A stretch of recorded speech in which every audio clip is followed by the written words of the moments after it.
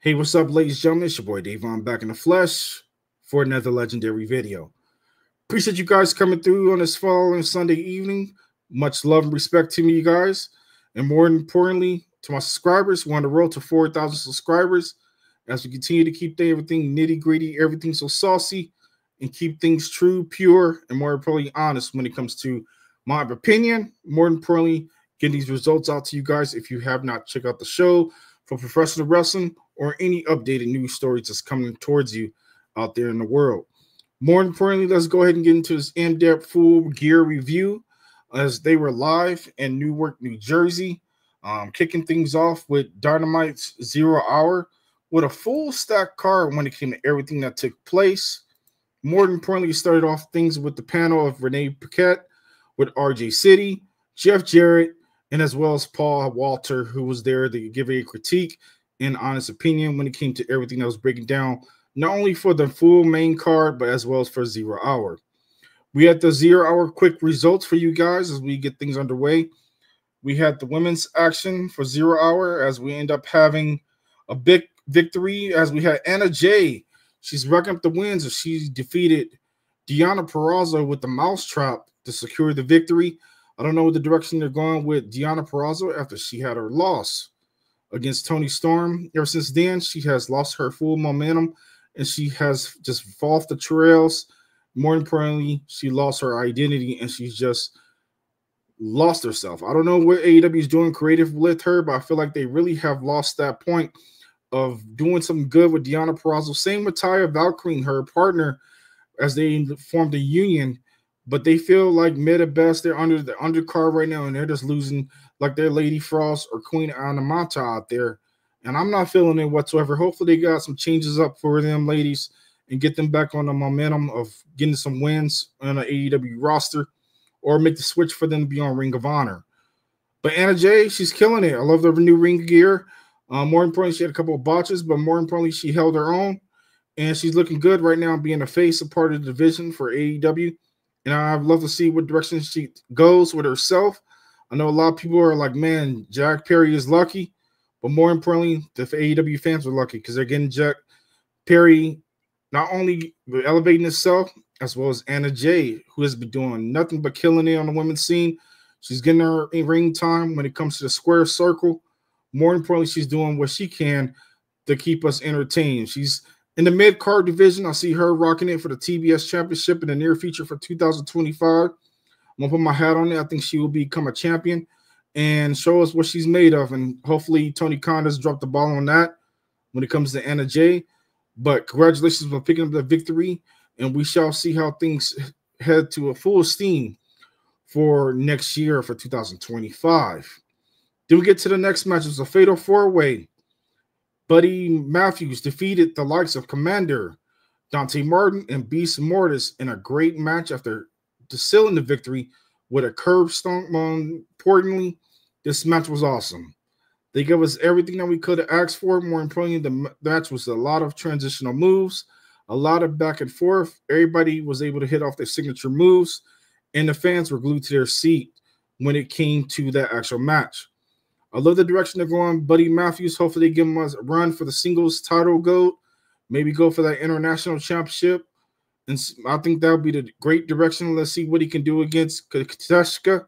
I think that would be something interesting to see Buddy Matthews stepping it up in the singles division. Then we got AJ Boom, along with Big Justice and Rizzler. They defeated QT Marshall. This was a social media stunt, but more importantly, an entertainment one at the end of it. We saw Aaron Solo making his return to the line back with QT Marshall. But the Boom one pretty much got sealed the deal with the power bomb and secured that victory with the 1-2-3 over QT Marshall, which is a solid victory. And we also had the special guest commentator. We had Paul White out there, still looking like he's still suffering from the hip issue, but he's healing right on time for him to make his initial return back to the square circle, or maybe he'll officially be retiring. But I know he's taking a lot of bumps and roads, and you can sit there and say wrestling's fake, but look at the legends and see how banged up they are, how many surgeries they go through, and they don't be the same after they put their test of time of being in that ring and that mat is unforgiving. When you go out there and bruise your body and beat your body down to entertain people for the best comedy, or more importantly, for the best entertainment to keep us going and loving professional wrestling. We had a vignette from Camille and Mercedes Moné. Mercedes pretty much let Camille know her service was not going to be needed for the championship match in the main card, and she's going to have her sit back, and she was disappointed in berating her majority of the time. I don't like the direction they're going with the Brick House. She deserves so much more. More importantly, Mercedes still steamrolling with the momentum going into full gear, as her toughest test is going to be Chris Statlander. When it comes to everything that took place with Camille, Camille needs to find her niche and find things that initially works for her. But I feel like the way that it got her character going, I'm not feeling it. It's not her. It's not her style. The way how she was dominating NWA, they need to go back to that momentum of being Camille and have her be a true powerhouse. Maybe they'll have a mixed blind tag, not only for the men's division, but the women's division. I would love to see her tag team up with Chris Statlander and kind of like be like a blind tag team and kind of go at it and kind of just mix it up for a tag team action. I know eventually AEW is looking to debut AEW Women's Tag Team Championships. I'd like to know from you guys' standpoint of view, do you think it's needed? I know WWE and AEW both have their respective championships, a lot of gold, a lot of different things going on. But more importantly, AEW is trying to pick it up and get the momentum going. I know a lot of people are like, hey, this company's trash or the storylines is not good at all. From my personal opinion, the storylines are just not good. But the in-ring action always tells a story of, you're not going to be disappointed with the men and women that put their bodies online, do their thing, and entertain us. But the lack in depth is the storylines. It's killing us 100%. And I'm not feeling the direction that they're going with the storylines. They need to get their fans a little bit more rowdy up, more entertained. I feel like day by day, Tony Khan is losing the audience appeal as WWE is steamrolling and pretty much keeping everybody in their seats and everybody's full, selling out the actual venues. AEW got to find their new peak. It's going to take some time. But the thing about it, Tony Khan got the momentum going to 2025.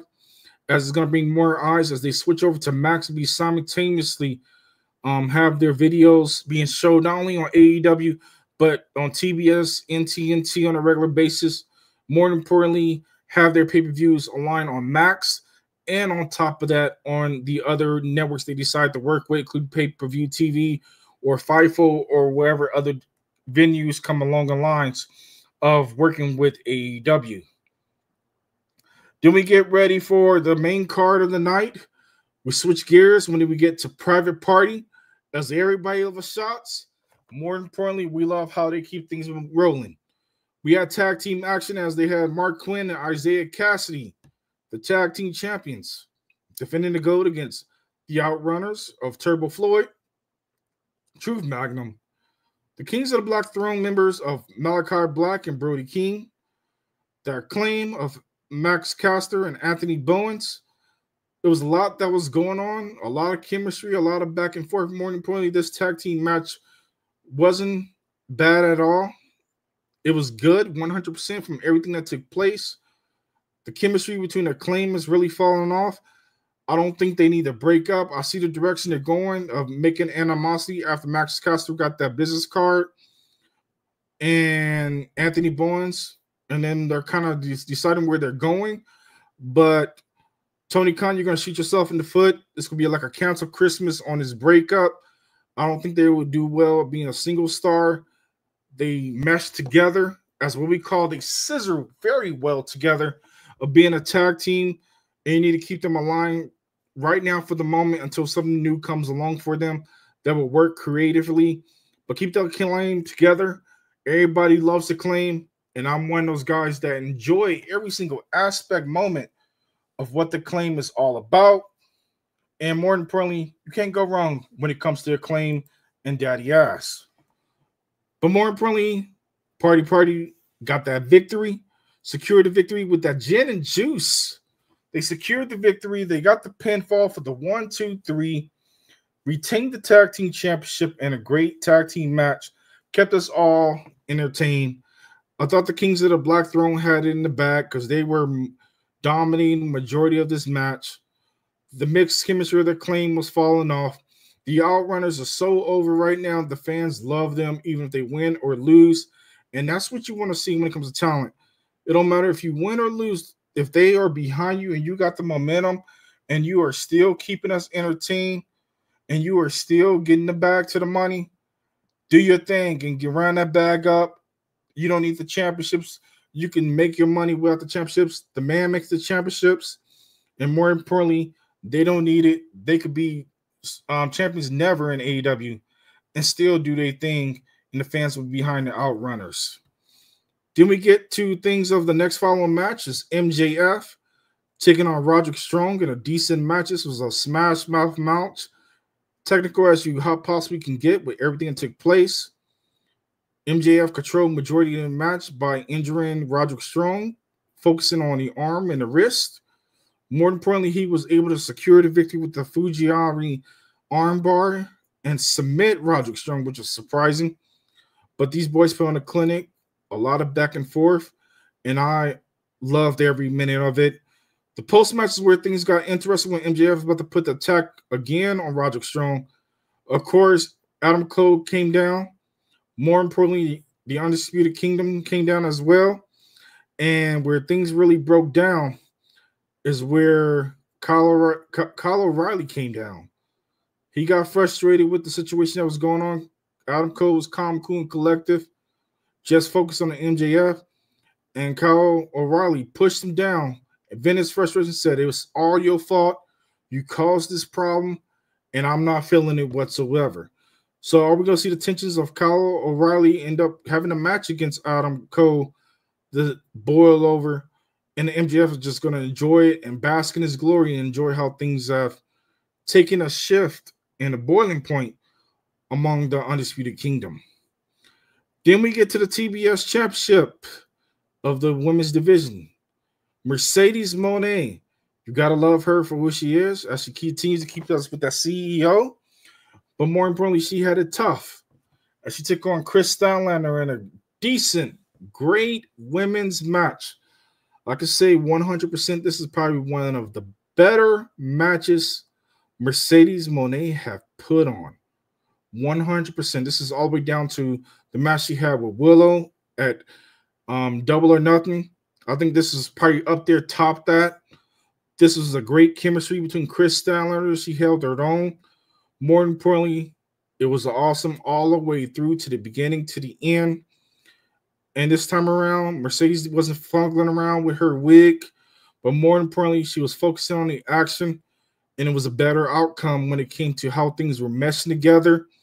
And we're having the whiny heel and the confident baby face.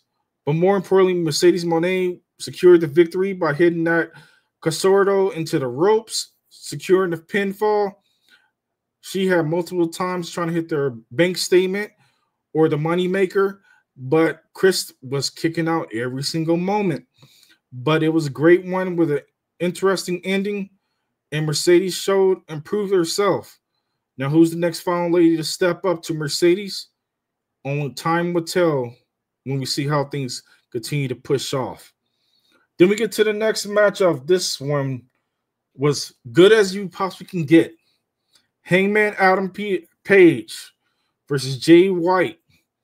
This match was everything you could have asked for with the technical wrestling, the suplexes, the signature moves, the back and forth, the hard spots. They gave us everything that we really deserve in this match. This match wasn't a sleeper. More importantly, they kept us entertained. Hope they did too with you guys.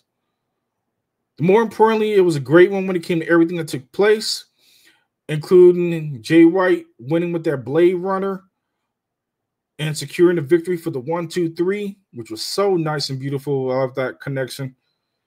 And then where things broke down was the post-match after he was working his way up the ramp, being helped out with the staff there. Christopher Daniels came up the ramp. Adam Page took advantage of the situation. He attacked Jay White. More importantly, he even attacked Christopher Daniels.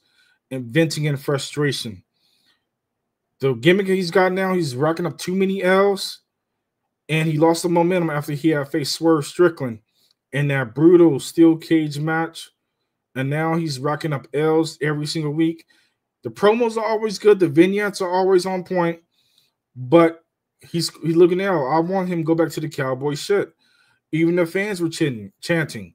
They were chanting the cowboy shit. That's what they originally want. This gimmick of acting like a madman ain't working out. I want the original cowboy to come back and entertain us, become the top guy, and be one of the top pillars in AEW and show what he's made of. Tony Khan, make the switch, turn it off. It's not working for us. Then we get over to the celebration of Mina Shakawa celebrating the AEW Women's Champion, Mariah May. They did their own stints. They appeared on the ramp celebrating, having champagne bottles, portraits all over the place. The whole setup was nice. They sipped the champagne and congratulate Mariah May with the victory over the coming months and now getting a celebration.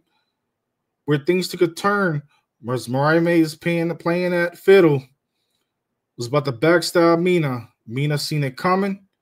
She ducked the bottle, which Mariah May had in her hand, and things took a turn when she kicked it out of her hand and speared her off the ramp into the tables down below. It looked like Mariah took a hard bump, bumped her head directly off onto the hard floor. And, of course, where things got done was with a seal of the kiss. I think Mina probably chipped a tooth or bust her lip or bit her lip. And so she kissed Mariah May on her forehead with all the blood coming from her mouth and left on her own accord as Mariah was down, battered and bruised. After she's been getting beaten left and right, had a black eye, the whole 9 yards. It's going to look good. I look forward towards these former best friends. Get it on when it comes to the next following pay-per-view. Either most likely winner is coming or Battle of the Belts.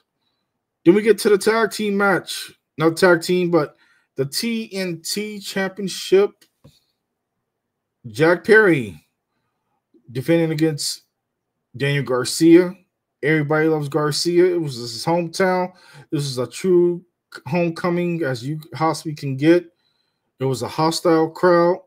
Jack Perry held his own too. He was a great, phenomenal champion all the way down to the end when he tapped out to the Dragon Tamer.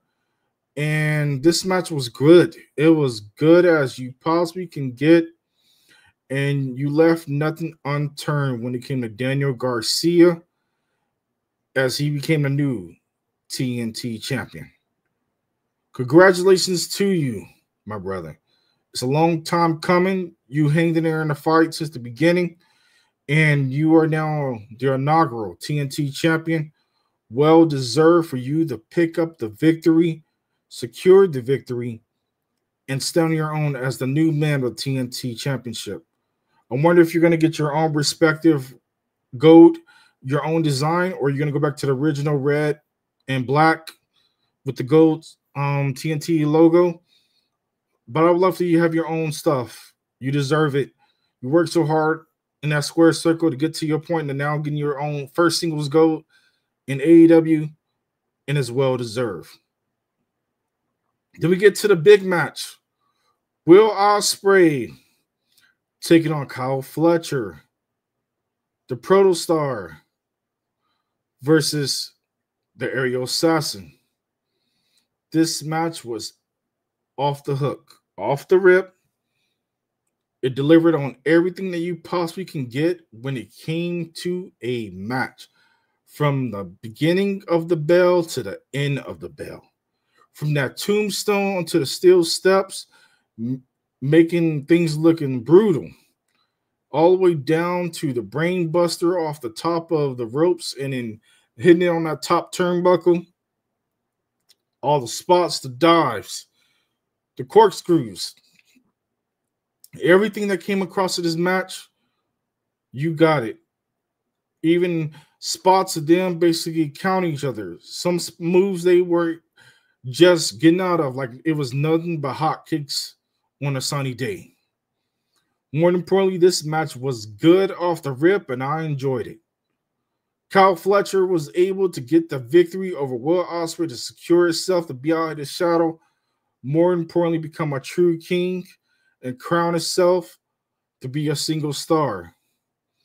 Where things get interesting was towards the end. Mark Davis came down to check on Will Ospreay, and Kyle Fletcher looked on and told him he needs to break out on his own and come join the family. But we shall see what happens in that situation. Are we going to get that match soon next? Where does Will Ospreay go from here? How is his neck doing? He sold his butt off in his match, and this is one of those top matches that really delivered in 2024. And I give my props to Kyle Fletcher and Will Ospreay for putting on a great match. Then we get to Konosuke Takeshita versus Ricochet for the AEW International Championship. This match was okay, mid at best, but overall great action. I feel like Ricochet is into his bag of tricks. Konosuke Takeshita was countering everything with his strength and power. More importantly, keeping us entertained as well. But the downside of it, Ricochet came off with the loss as the man of the hour. Takeshita pick up the victory from an avalanche broken arrow. Ricochet got taken down the majority of the match. Takeshita controlled majority of the momentum, working on a couple of injuries to the leg in the back and making sure that Ricochet couldn't do too much in his match, and he got the job done. Then we get to the next match that people were chiming at the bits about. We had Bobby Lashley, the almighty Bobby Lashley with MVP and Shelton Benjamin, taking on Swerve Strickland. If you got to swerve, you got to drive, and please don't lose your mind. But more importantly, it was great for what it was. It was speed versus strength. Swerve held his own. Lashley was looking better than ever through the course of this match. Not even including the outside interference and everything that was happening through the majority of the match. But it kept us captivating. It kept us entertained all the way down till it became a referee stoppage from the Hurt Lock. It got secured. Things got put into place. Then afterwards, the Hurt Syndicate put the beat down on Prince Nana.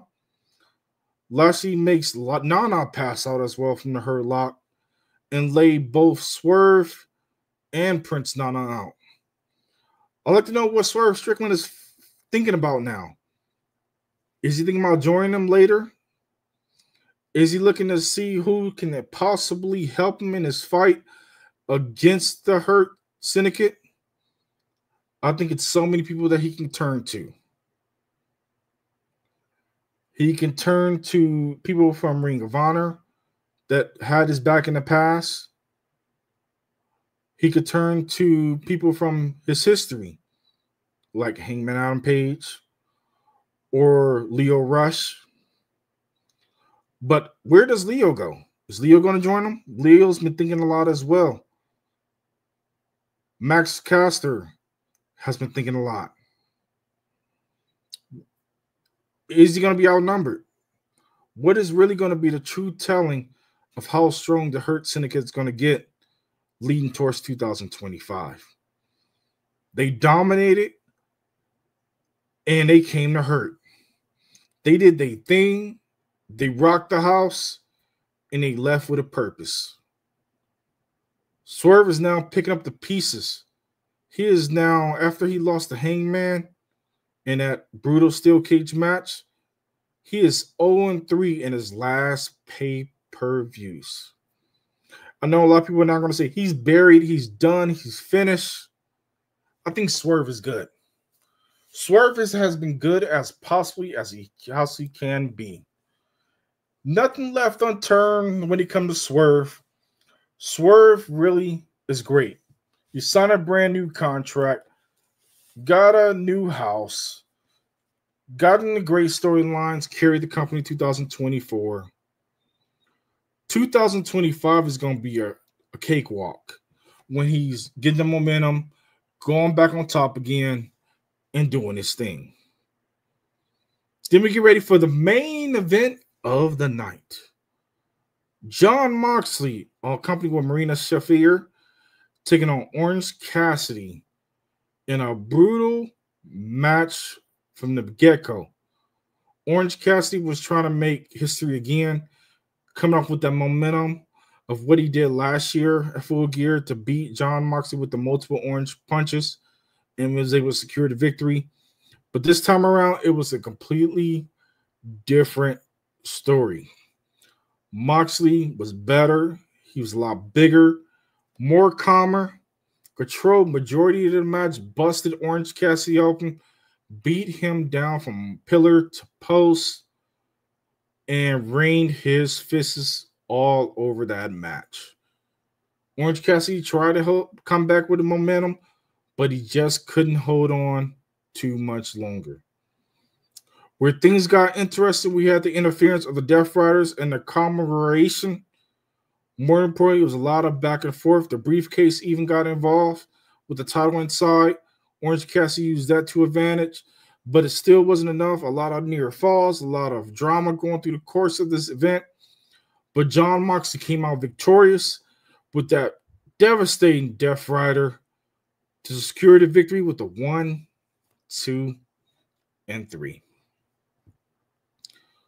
Where things got interesting was after everything broke down with the whole entire fight. Things really broke down. We had a Christian Cage coming out there. We had Hangman Adam Page get out there. People were chanting this is awesome when Moxley and Hangman had a face-to-face off. Maybe Cowboy shit is officially back. But things broke down in the quickness. Christian was teasing the cash in with the contract. Jay White cost him that. So it's still there. It's still pending. Then the Death Rider was able to escape of Jon Moxley with the rest of them as things broke down. They was getting ready to head to their pickup truck. But out of nowhere, Darby Allin crashes the car, tears it up from pillar to post.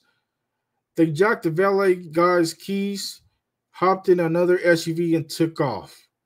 Darby Allin is the next man to step up.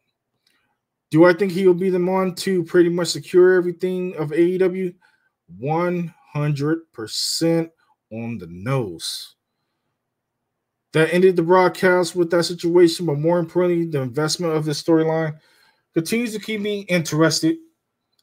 I like to see where things continue to pick off with Darby Allin and Jon Moxley. It's going to be a tough one, but I know Darby Allin may be the one to finally get that victory.